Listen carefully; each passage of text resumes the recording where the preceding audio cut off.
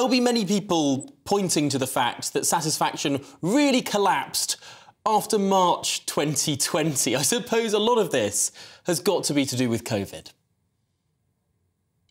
Absolutely. We practically shut our doors to many people with many other problems, and the NHS became focused on very much one single disease, and that built up problems in the system, which was already struggling. And we now have an absolute legacy of that, with excess mortality and people with huge problems waiting for care, and over 7 million on the waiting list. But the problems we've had problems every single winter.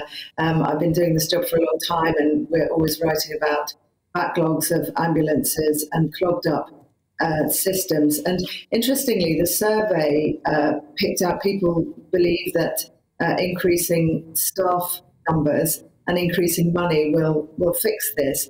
But we've been doing that for a long time, and the NHS has become famous for throwing pots of money and doing short-term quick fix solutions, and it doesn't seem to be working.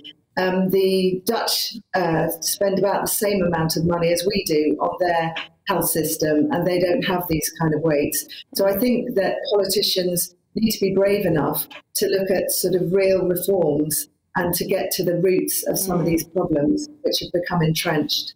Lucy, the report's author, Dan Wellings, who's a senior fellow at the King's Fund, he said that a lot of patients feel like their relationship with the NHS is a toxic one.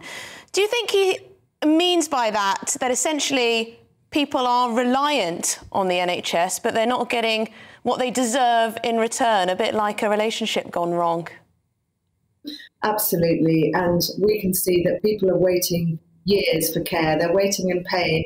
They're struggling. There are some parts of the country where the waiting lists have just been closed because they can no longer put more people on them. So it doesn't work for the vast majority of people. And I think we do need to think about radical things like opening up the system for 7 days. Premier Inn does it, Google does it.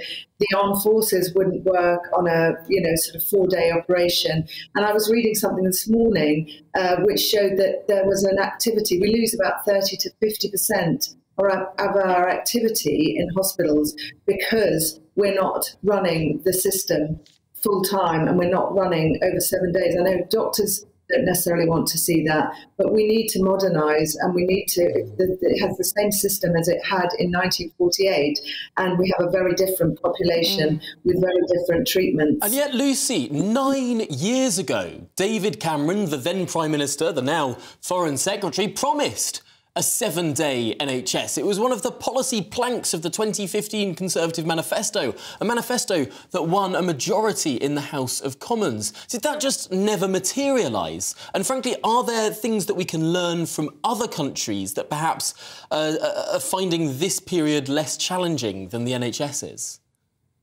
Absolutely, and we have countries like Israel and Australia.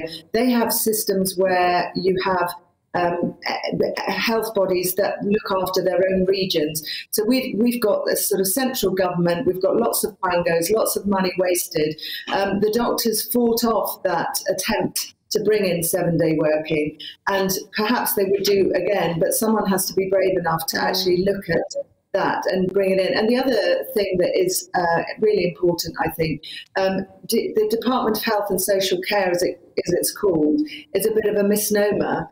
The social care part is never given the same attention or funding that the hospitals are, and social care is something which councils have to look after. They are cash strapped. People are, struggling in their homes. They clog up the GP surgeries, they clog up the hospitals, and if people aren't prepared to look after their elderly loved ones, as many people aren't for whatever reasons, we really have to think about how to fund that properly.